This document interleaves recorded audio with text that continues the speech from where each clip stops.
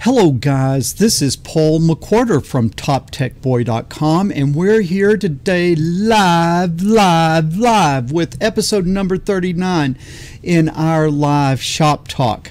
Are you guys ready to rumble? Just kidding, we're not really going to rumble. I've got to stop joking about that because I don't want you guys to start rumbling, because as we talked about last week, way too much rumbling going on. But maybe one day when things will calm down, we'll just rumble just a little bit just for fun.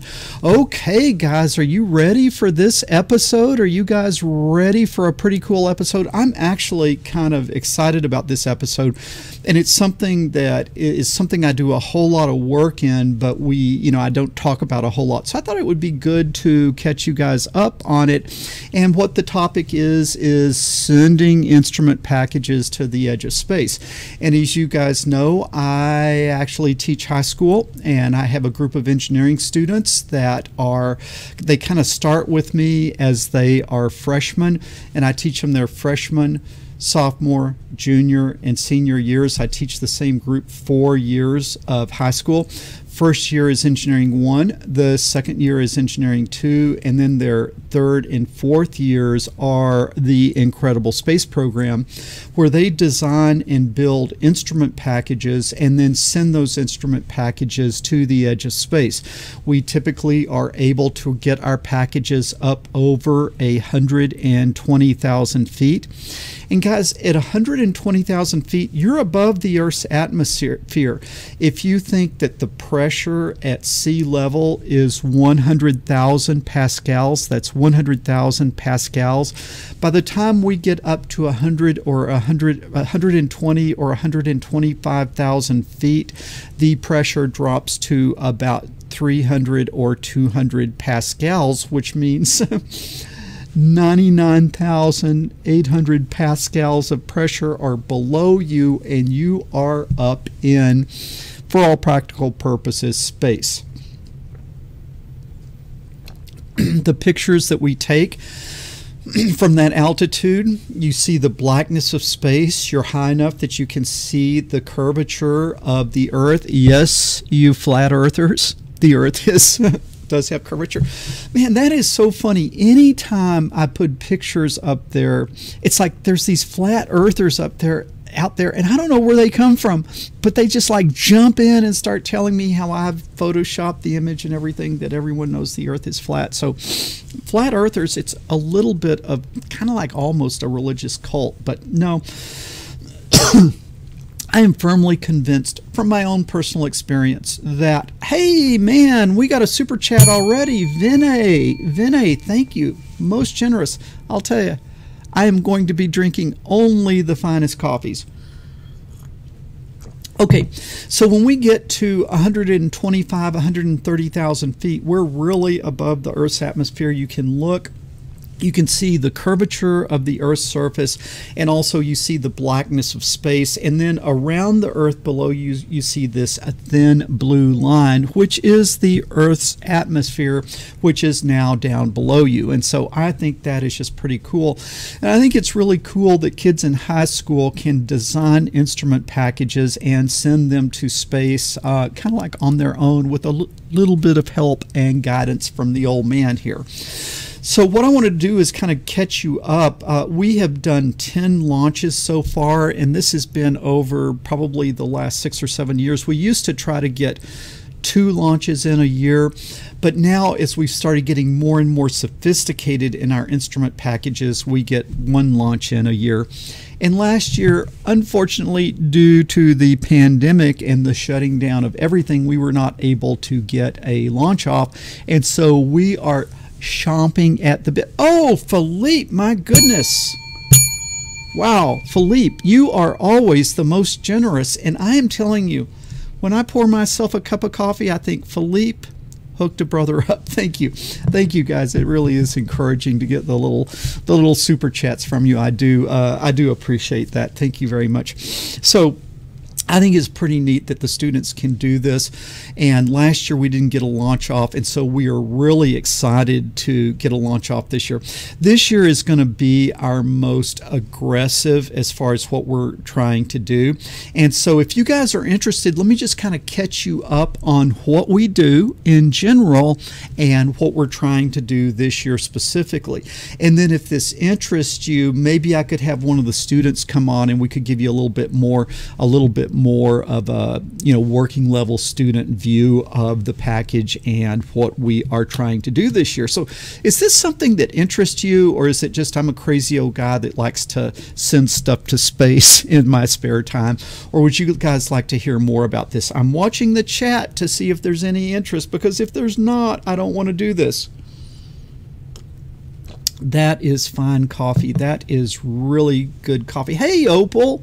Always good to see you here.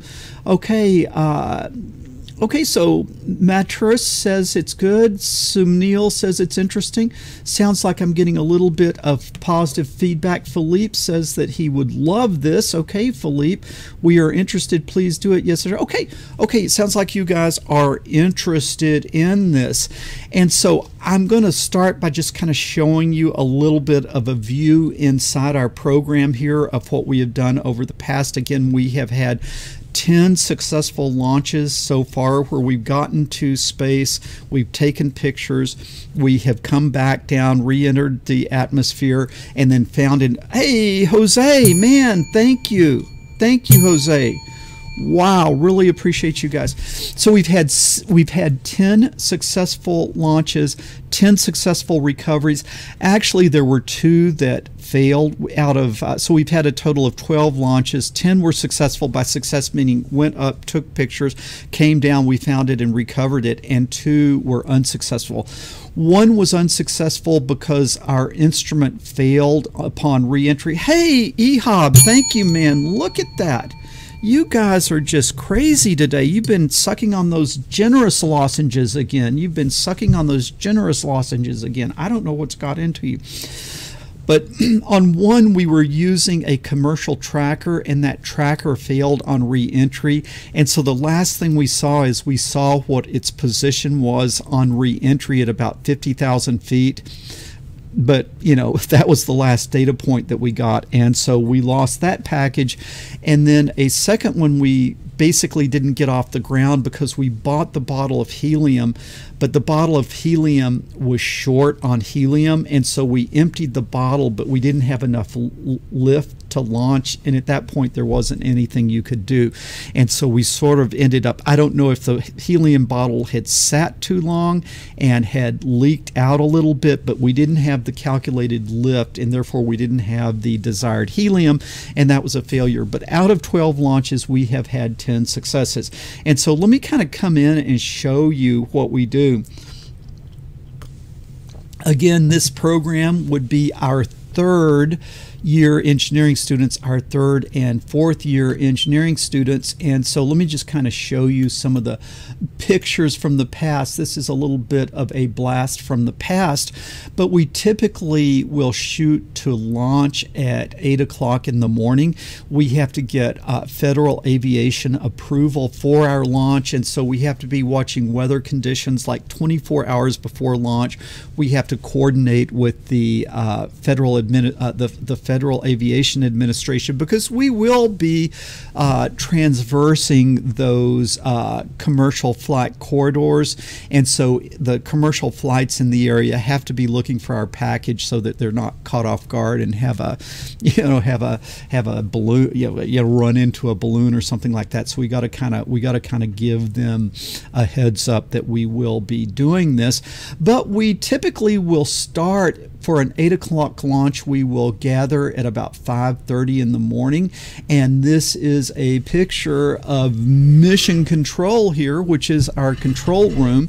And in the space program, the juniors and seniors will probably typically have 6 or 7 students that are actually formally in the program, but then we also invite the freshman and sophomore engineering students so they can feel a part of it and kind of motivate them to stick with the program. Alex, man, look at that. Thank you so much for your lessons. You are hard. Hey, man, Alex, thank you for the kind words. Thank you for the cup of coffee. Really appreciate it. But if we take the people that are formally in the space program and then the other just freshman and sophomore engineering students, we'll typically end up with about 20 students in mission control here in the classroom.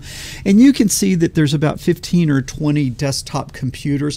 Each one of those desktop computers will be displaying a live animation, a live graphic, which shows one of the data streams that we are shooting back from space.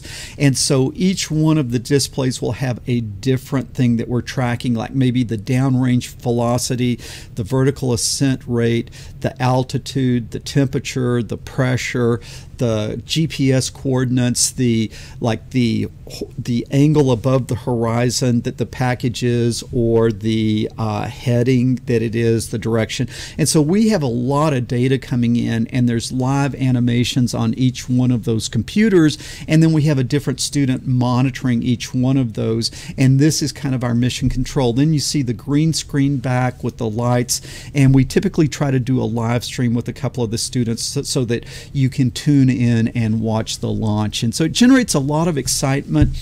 There was one time I think we had a live stream. There was something like 8,000 or 9,000 people that were watching it, and so that was quite exciting that day, that we had a really large audience. And so that is showing mission control as the students are starting to gather at about 5:30 in the morning. What they're doing is they're firing up the software, they're getting their algorithms put in place, they're getting everything running, and then another group of students, everyone has a very specific job, but then some of the other students will go out to the launch pad and start preparing for the launch. And here, what you see up here is the instrument package with a string on it as they are getting ready to start the inflation process for the balloon. Always the local news media, the local television stations, radio, newspapers will come to launch it, so you can see the cameraman there that is gathering some footage, because they really give us very good coverage, because it's not every high school that has a space exploration program, so it typically gets a lot of attention. Then back at Mission Control, we'll typically have a couple of students who are going to do the live stream, so you can see them there. You can see them there in the studio. This is kind of like the studio that I'm in now with the green screen back there, and they are getting everything ready for their live stream. And then we can go back out to the launch pad, and this is probably at about 7 o'clock in the morning. You start the inflation process. You can see the balloon. It's very, you got to be very careful inflating these things. You can't touch them. It's very easy to damage the balloon. And so, you know, you've got to have kind of everything mapped out step by step by step. And it's not just you have to have it planned, that the FAA gives you like a 30-minute window to launch in, and so you have to start things and you have to go like clockwork to have everything ready to launch within your launch window. So you can see the students beginning the inflation process there, and then here, as you get a certain amount of gas in it, you can see that there's a tube going in and filling it up. It starts to come up and sort of support itself and start getting a little bit of lift, as you can see in that picture. At launch, the balloon is maybe 5 or 6 feet in diameter, and that's enough to lift the package. I believe that we have a hard legal limit of 4 pounds on the package. The lighter the package, the higher that you can make it go, but legally it can't be over 4 pounds. And so that kind of creates an engineering challenge, because you've got to get all your instruments, all your power, everything to fit within that 4-pound legal limit put by the FAA. But you can see here it is getting close to being ready to launch, and then once we hit that launch window, we will have Mission Control, who's in communication with the launch site out there. We'll have them give the countdown, and then the guys on the launch site will let it go, and away it goes. And so you can see it right there. Man, look at that, Devin! What are you thinking, Devin? Wow, thank you for the super chat. You guys are so generous, and I swear I appreciate it. I enjoy fine coffee beans, so I appreciate it. Okay, so here you can see this is just a few seconds after launch. Hey, again, appreciate it. That is really, really, really kind. I appreciate you guys. You're very, very, very nice. So this is just a few seconds after launch. We shoot for a vertical ascent rate of 5 meters per second. 5 meters per second is pretty fast, so this thing goes up very, very quickly, and when you watch it, you very quickly are not able to see it anymore. I mean, it goes up fast. And this is another view, and what you can see here is you can see the parachute is the orange, and the parachute is sort of halfway between the lifting envelope, the balloon, and the instrument package that is down on the bottom. And then what you see dangling from the bottom of that triangle is a radio. It is a 2.39 gigahertz 1-watt radio where we can live stream data and video from the instrument package back to mission control. And so this would be just a few seconds. This would be just a few seconds after launch. It is already well on its way to space. Now, part of the trick is, okay, so it's going to go up. It's going to take lots of pictures. It's going to send lots of data back to mission control. But as you go higher and higher and higher, you have less and less atmosphere. You have less and less force making the balloon small. The higher you go, the bigger the balloon gets. By the time you get to 125, 130,000 feet, the balloon is about 40 feet across, and then it will go a little bit higher, and then it will burst, and then it will start re-entering the Earth's atmosphere. As it re-enters the Earth's atmosphere, it comes down really, really fast because you're above the Earth's atmosphere, therefore you have no drag to slow it down. But as you begin to hit the Earth's atmosphere, it sort of starts slowing down, and finally you'll have enough air to deploy this orange parachute. Then the parachute will open, it'll slow it down, and then it will begin drifting down. Between our launch to burst is about 2.5 hours, and from burst to touchdown is about 2.5 hours. And during that 5 hours, we've got to be chasing it, right? Because we want to recover it. It doesn't do us any good if it goes up, takes all this cool data and video, and then comes down and we can't find it. And so we have to be chasing it. And so we have one of the coolest things I think that any high school could possibly have, and that is we have our own ambulance, which we have reconfigured with all types. Hey, man, want to eat pizza? What has gotten into you guys? Thank you so much. Really appreciate it. Really appreciate it. But this is our ambulance, and it was donated to us by the most excellent Schleicher County Sheriff's Department. They gave us this thing fully decked out, and then we kind of undid it as an ambulance and redid it as a mobile communication center. We have about 14 ham radios in there. We have radios that can communicate with the Department of Public Safety, the Highway Patrol, the fire departments, the police, the sheriffs. There's all these radios that we can sort of be in communication with anyone in there, as well as having HF long-range ham radios, as well as the short range, sort of local talk over the repeater. And so this thing is decked out with equipment on the inside. I'll give you a little picture of the inside here. I believe you can see it there, and you can see that box up there has about 10 mobile radios on it, each one dedicated to a different channel, a different frequency, depending on who we're wanting to talk to.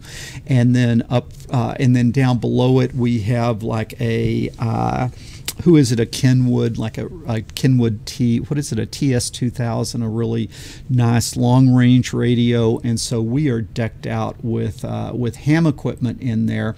We also have mobile hotspots, and so we can communicate over things like Skype or Zoom or whatever from the ambulance back to mission control. Since it was an ambulance and we put all this ham gear in there, we call it now a hambulance. And so it's kind of neat. It's got like lights and sirens and stuff, and so sometimes we can like turn on the lights and sirens, and so it's pretty cool for a high school kid to be able to ride in an ambulance with lights and sirens and things like that. And of course we do that in coordination with our local law enforcement, so it's not like we're out running rogue or something like that. But yeah, sometimes the lights and sirens do come on. And so that's showing you, so we'll have a group of students on the launch pad, we'll have a group of students that are the chase crew, and then we'll have a group of students that are back in the classroom monitoring things. And so there's a lot of different jobs we have, and we sort of have different students with different levels of expertise to decide what they are going to do. This is a picture of one of the things that we use back on the ground. This is a 2.39 gigahertz antenna, a parabolic dish. We have it connected to a Wi-Fi 1-watt radio, and then this connects with the radio on the package so that we can stream from space back to ground control. Now, I'll tell you a little bit about why that is a challenge. It's a challenge because, again, legally we are legally limited to 4 pounds on the instrument package that we put in space. And that has to carry power. Okay, that has to carry all the instruments plus power. So it's not like you can put up a 100-watt radio and put a car battery on it. All right, because we are limited in weight, that means we are limited in battery size, and that means we are limited in power that we can send out through the radio. And so our radio on the instrument package is a 1-watt radio. The problem with just a general 1-watt radio is you would have about maybe 100-yard range on that. And when we are 20 miles high and 70 miles down range, that's like a 90-mile hypotenuse. That's a 90-mile line of sight between our radio on the ground and the radio on the space probe, and that's very, very hard to get a signal when you just have 1 watt to work with. So how do you do it? Well, you get a parabolic dish, and the more gain that your parabolic dish has, the easier it is to pick up that small signal. But at the same time, the larger the gain of the parabolic dish, the more accurately you have to point it. So if you get a very big dish, that means you've got to point at that target within, say, 2 or 3 degrees of accuracy, because if you're not pointing with that accuracy, you absolutely miss it. And you got to remember that as you are going through the jet stream, this instrument package might be going at 150 miles an hour. So you're trying to target a package that's moving at 150 miles an hour and is 70, 80, 90 miles downrange, and that is a pretty hard problem. And so what this thing is, it has servos on it, it has stepper motors, and so you sort of know the position of the package, you know the position that you're at. Then what you do is you do a really complicated mathematical calculation called the Haversine, and then that will tell you what heading and what elevation you need that antenna to point at, to be pointing right at that instrument package on its way to space. It's a real hard problem. Okay, we can do the math perfectly. We know perfectly where we are, we know perfectly where the package is, and we know perfectly where we should point. This is what impacts our ability to accurately point, and that is the accuracy of the sensor that tells us on this antenna what its actual tilt and heading is, and that's done with a 9-axis inertial measurement chip. And those have a certain amount of intrinsic uncertainty in them, and so basically the overall performance of the system is limited not by our math, not by knowing where our position is, but actually knowing what the elevation and heading that we actually have on that antenna is. And that is what kind of limits how accurately we can point. but we have been doing this for several years, and we have actually gotten to the point that we were getting data back while it was at its apex of 130,000 feet. So we have streamed successfully live data back from space at 130,000 feet and some probably 90 miles downrange. Now, once we get up to our apex of our flight, we take pictures, and this is an example of one of the pictures that we took at the apex of our flight, and you can see the curvature of the Earth down below. You can see the blackness of space. That is the sun against a black background. That's not something you usually see. You usually see the sun with blue around it, but here, since we're above the atmosphere, you see blackness surrounding the sun. And then if you look down right about here on the Earth, you can see that thin blue line. That is the Earth's atmosphere. That is the sky that is down well beneath us. And so I think that is pretty neat. Then also, as we get at the apex of our flight, we can turn the camera upwards, and then we can look, and here we sort of captured just about the moment of burst. And you can see that little white spot is a little piece of the debris coming off the balloon as it burst. That little orange thing is the parachute, and then that white thing is another piece of the balloon that's coming apart. So we can actually take pictures as we reach the apex. Then it starts coming back down. And as it comes back down, this is actually a picture that our instrument package took after it landed. It actually landed in a tall tree, and you can see the students are trying to pull on the string to get the thing to come out of the tree. And so as they are trying to recover the package is taking the instrument package is taking pictures of them trying to recover, and they did successfully recover.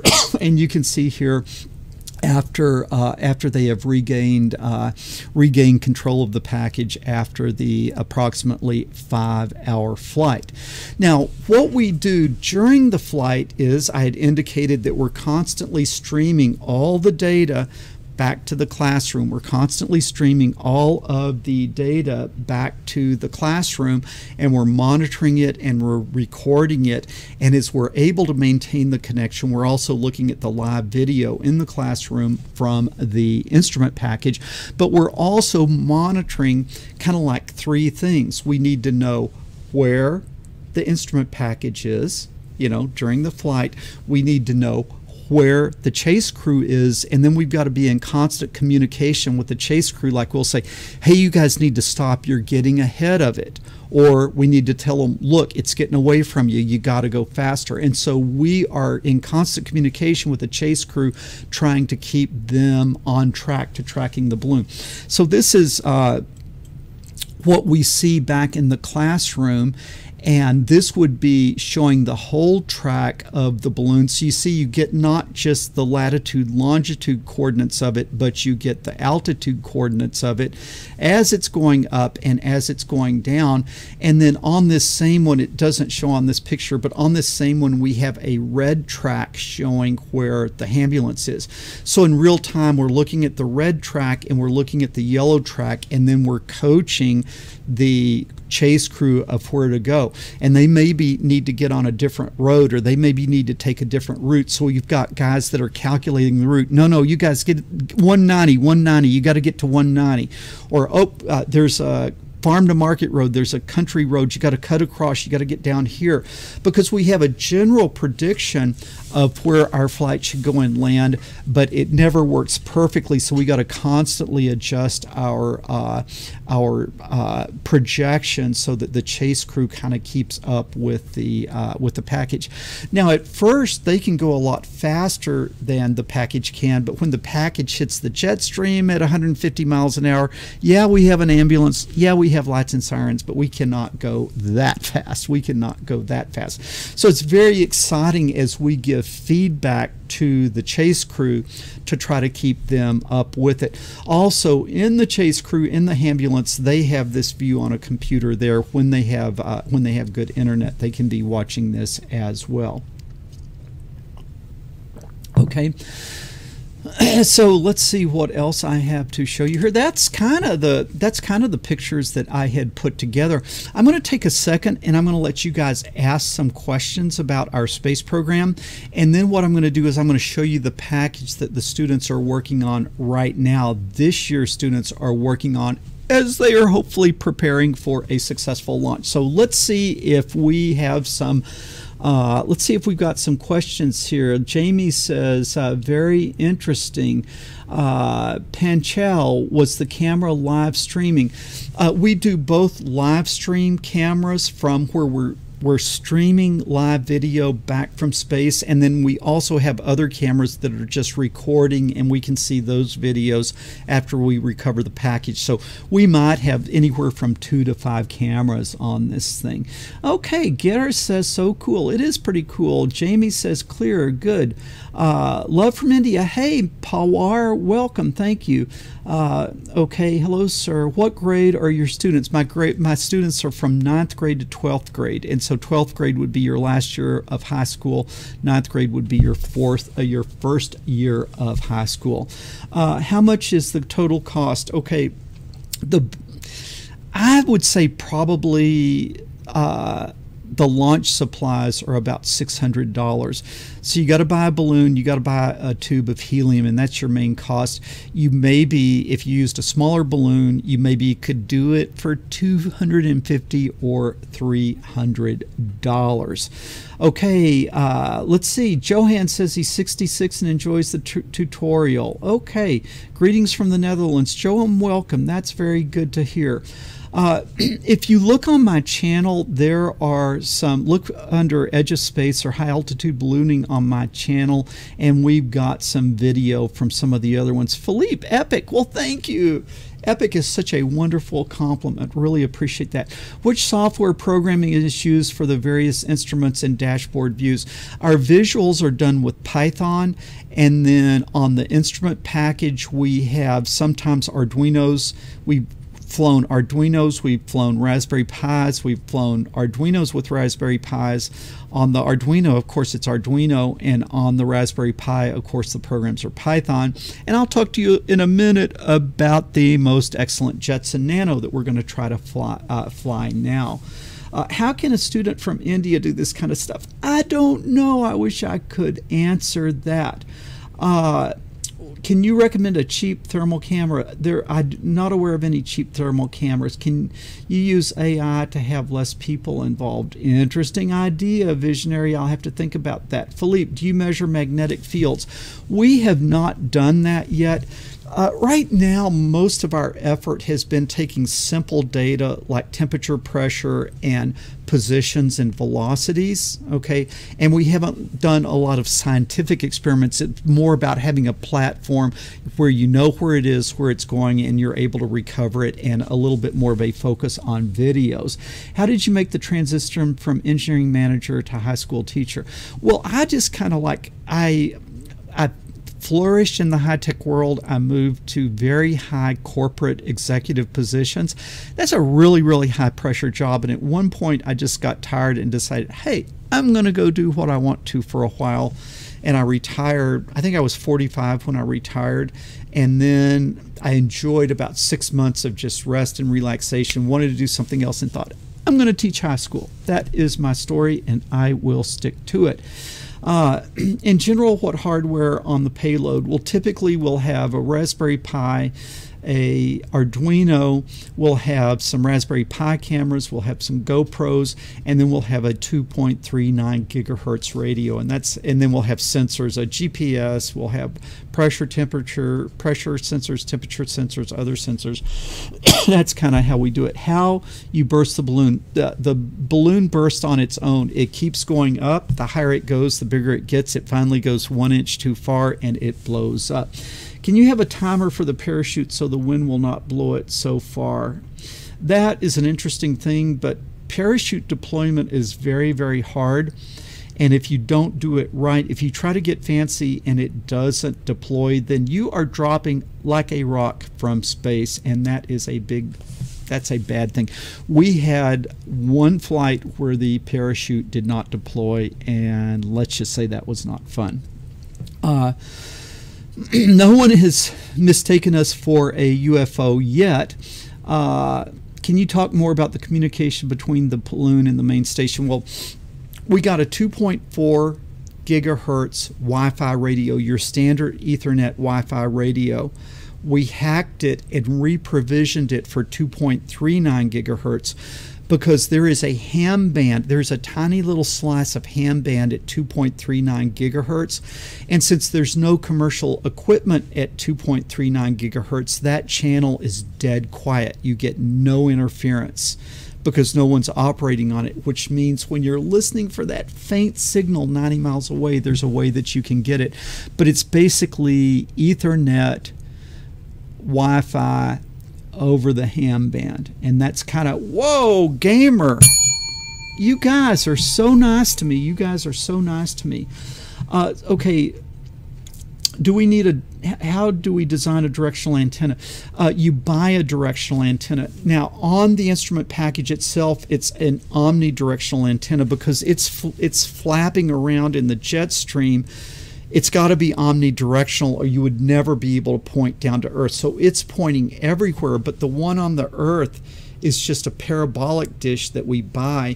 And so in space, it's broadcasting everywhere, but on Earth, we are focused like a rifle on the signal. Okay, if that makes sense. How long does it travel? It's like it can land 150 miles downrange and the overall flight can be 5 hours. The next launch, we haven't set a date. We're hoping in the next month or two we will be able to do that. Okay, giveaway. You cannot get a helium balloon of that kind, and these things are not even permitted to fly here. Okay, so it sounds like that this might not be possible in India. Could you launch a rocket at the balloon apex? People have talked about that, but that's really hard. And the problem is a rocket, like if you worked as hard as you possibly could, you could get a rocket that would go a few thousand feet.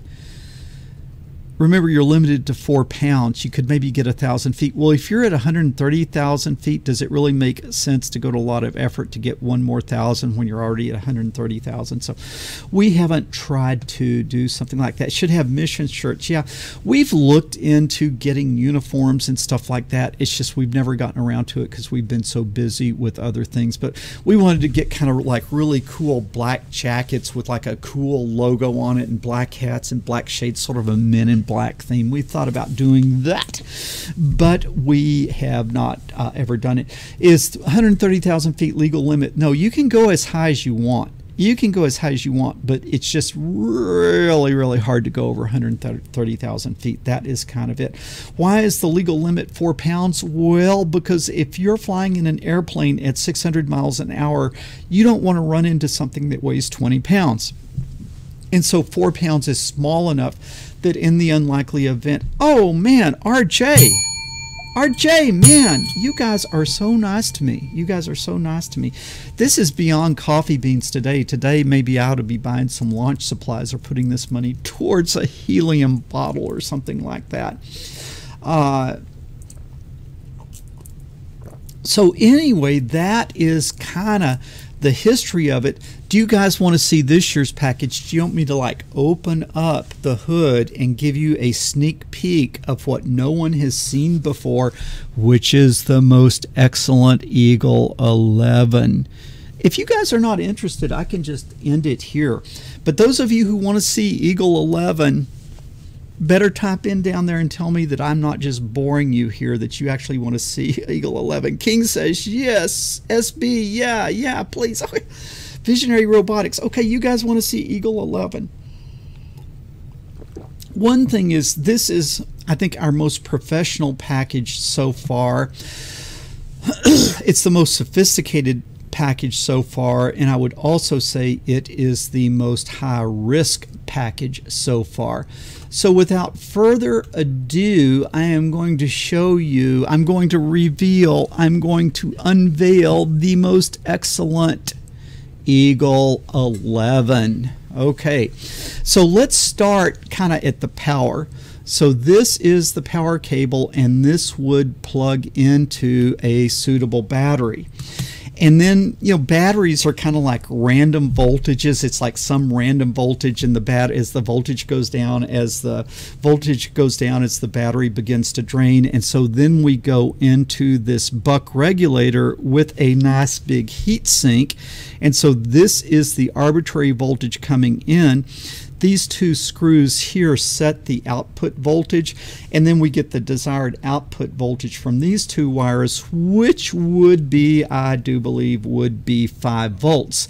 Then that 5 volts is coming over here and powering, yes, you guessed it, you see it, the most excellent NVIDIA Jetson Nano. Now, I'm not aware of anyone who has put a Jetson Nano into space before, and so we do believe that we might be the first to try to put a Jetson Nano into space. And then what you can see is the Jetson Nano has a nice long ribbon cable and then the Raspberry Pi camera on it. Now, what I'm not showing here is our plan is to have the Raspberry Pi camera mounted on a servo so that, like, at the first part of the mission, the camera can be pointed down so you see you're leaving the ground. And then maybe when you get to, say, 10, 15,000 feet, you could point the camera out where you begin to look at the horizon and you can see the blue of the atmosphere, and then that blue gets smaller and smaller and then finally turns to black. Maybe you'd point down 45 to see that curvature of the Earth as you start getting higher. As you get really, really, really high, you want a few good pictures of the Earth and the blackness of space and that thin blue line of the atmosphere. And then what you would probably do is want to turn the camera pointed up so that you can capture the burst. Then on the way down, you might point the camera back down so that you can watch re-entry and then actually come down and watch touchdown. So I don't have that servo here just because it doesn't fit conveniently, but you've got the Raspberry Pi camera and it will be mounted to a servo. Now, one of the things you see, instead of having these things just randomly connected together, we've actually built a PC board. The students designed and built a PC board, and the Jetson Nano is firmly attached to the PC board. And then what we have is the most excellent Adafruit GPS and I think it's like a BMP 180 pressure and temperature sensor. You get a lot of data off this GPS. You get your altitude, you get your latitude, you get your longitude, you get your downrange velocity. If you measure your altitude over time, you can get vertical ascent rate. You can calculate how far downrange you are. You can calculate your downrange velocity. There's just all kinds of data and math you can do with the signal coming off of the Adafruit. Now, you don't want to just go buy a random GPS because there is a law. The military sort of frowns on you doing home cruise missile experimentation, and so they don't want people building their own cruise missiles, so they have a law that these GPSs must shut down if you are over, say, 60,000 feet or 80,000 feet, and if you're going more than 800 miles an hour, it's something like that. If you're going more than 800 miles an hour, if you're going more than 800 miles an hour and you're more than 80,000 feet, you might be a cruise missile, and so they shut down the GPS. The problem is the law is written with and, that to shut down the GPS, if you're both high and fast, you've got to, it's legally, you've got to shut down the GPS. But the manufacturers of GPS always want to be cautious, so instead of doing an and, they did it with an or. So if you're going really fast or if you're so high, they shut down. And so most GPS, you get above 80,000 feet, I think, and the GPS will shut down. Sam, man, what are you thinking, Sam? Thank you. Appreciate the coffee, Sam. Tip my hat to you. Okay, so do you see the difference between and or? The correct interpretation of the law is only shut the GPS down if you are high and fast. But most of the manufacturers of the GPS shut them down if you are high or fast, which means if you're a balloon and you get high, they shut the GPS off, and then you are flying blind. And so the Adafruit GPS is one of the few ones that will go all the way up without shutting off. And so I hope that makes sense. So we get all that. We're getting pressure and temperature from the BMP 180. We're getting a lot of stuff from the GPS. Now we want to talk back to mission control. Now, I told you earlier we were doing those Wi-Fi radios and we were doing the very accurate pointing of the parabolic dish back on the ground. And we are not doing that this time. We are doing something a little bit different. And I'll be honest with you, is that we finally got frustrated that we couldn't point any more accurately than what we could measure the tilt and heading of that parabolic dish. And that was limited by the accuracy of the 9-axis sensors. And so we got to the point we can't do any better at pointing because of the fundamental accuracy of those 9-axis chips. And so we went to a different approach this time. And what we have here is a satellite modem. You can see it has an antenna looking something like a GPS, but there is a constellation of, I think, like 60 something satellites that are constantly surrounding the Earth. And the Iridium constellation of satellites will allow you to communicate from any point of the Earth to any other point of the Earth. It is 100% coverage of the Earth. So you could be on the North Pole and the South Pole, and from those two positions you could communicate with each other through the Iridium constellation of satellites. And so we have this satellite modem programmed to interface with those Iridium satellites. And so we send our data from the Jetson Nano, we send it over to the modem, and then we give the command to the modem to send it to the satellites. Once it sends it to the satellite, it can go satellite to satellite to satellite. Then it comes back to the Earth, and what it does is it hits a web server that we have, and then we have a PHP file that creates a text file, and then back in Mission Control we can just hit that PHP command and we can grab that data from the web server. Okay, so it goes from Jetson Nano to the modem to the satellites to the satellites to the satellites back to a web server that we have on the ground, and then in Mission Control we can hit that web server and we can get that data packet. What is the advantage of this? We can go 100% coverage anywhere on the face of the Earth and we can get our data. The downside of this is it is low bandwidth. And so for this launch we are going to be able to save our video, and we're going to be able to see our data. We're going to be able to see our GPS and our sensor data in real time in Mission Control, but we will not be able to see the video live in Mission Control. So that is the little downside, but we're going to have way, way, way better data connectivity with this particular approach, if that makes sense. And then so from the launch site all the way to the recovery site, we will have 100% coverage of exactly where we are, exactly what is happening, and then all the data from the cameras are going to be stored. Now, we're not doing per se really artificial intelligence on this first flight. We're just trying to establish a flight platform that works, and then when it works, then next time we can look at doing fancier things with the computation power of the Jetson Nano. So Opal Shirley says, let's see Eagle 11. Okay, well here it is, Opal, you've got it. Okay, so let me ask you guys a question.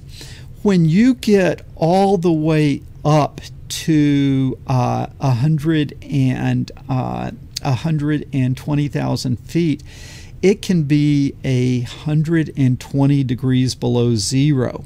Okay, so what is your fear with the Jetson? What is your fear when you get to 120,000 feet and it is 100 or 120 degrees below zero. What would you be concerned with? Put your answer down below and then I'll discuss it with you.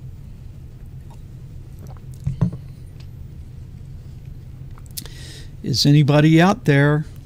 If it's 120 degrees below zero, what are you worried about? Okay, you're worried about ice. It misses Texas weather. Okay, that's pretty funny. That's pretty funny. Let's see. Anybody else want to talk about what your concern is? The electronics will stop working, the cold temperature, the battery. Okay, a lot of good things. And so kind of like the answers that you guys are giving is that electronics are not designed to work at 100 degrees below zero, and so if you get there they could lock up and stop working because of the extreme cold, right? The answer is wrong. Believe it or not, your fear at the apex of the flight is not that it's going to be too cold and the electronics lock up. Your fear is going to be that you are going to overheat and burn the things up because of heat. Okay, why is that so? It's like completely opposite. It's completely counterintuitive. Well, let's look here. What is this? This is your heat sink. The purpose of the heat sink is to get the heat that is generated by all of those 128 cores on the Jetson Nano, get that dissipated so you don't overheat the Nano and it burns itself out. Well, what is the mechanism by which you get rid of heat? Well, you have a little air molecule. It comes in, it hits the heat sink, and the heat sink heats that molecule up, and then it leaves much faster than it came in, and it takes a little packet of heat off of the heat sink. That's why you use a fan. You're getting more air molecules coming in over the heat sink and carrying the heat off. You carry the heat off with air molecules hitting the heat sink and carrying it off.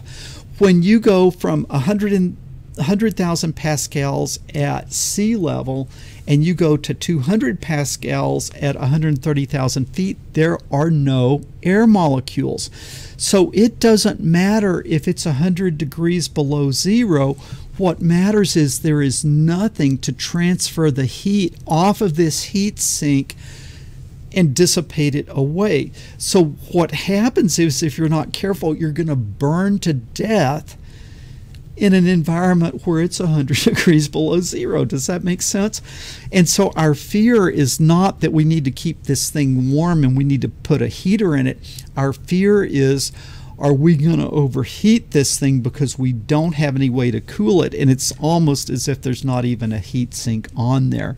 Did that make you surprised? Did you have, somebody said water cooling. Okay.